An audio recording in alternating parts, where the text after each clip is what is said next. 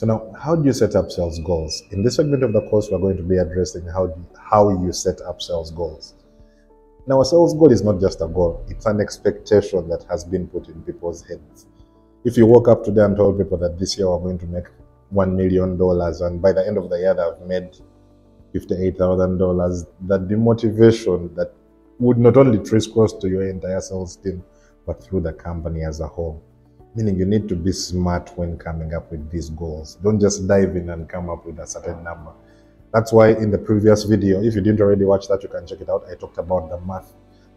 Understand as a basic, how much are we making per sale on average? How many sales are we going to be able to acquire? How much pipeline do we need to acquire in order to get the sales that we want?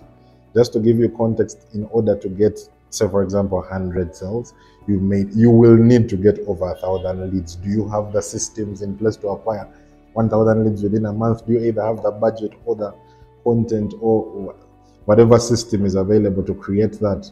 So yes, before you do that, before you come up with any goal, first of all, understand the mathematics at its core.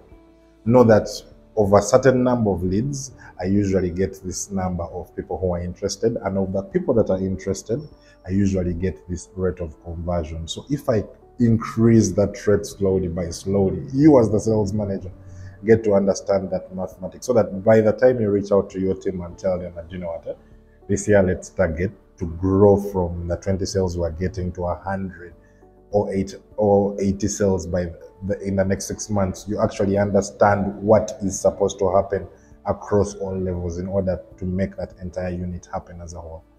So yes, in a nutshell, before you come up with a goal, literally understand those mathematics, so that at the back of your mind, you're setting more realistic goals. You're not just coming up with arbitrary numbers and saying, you know what, I think this month let's get 40 or 80 or 100 sales, if you do not have the systems to support that number that you're talking about.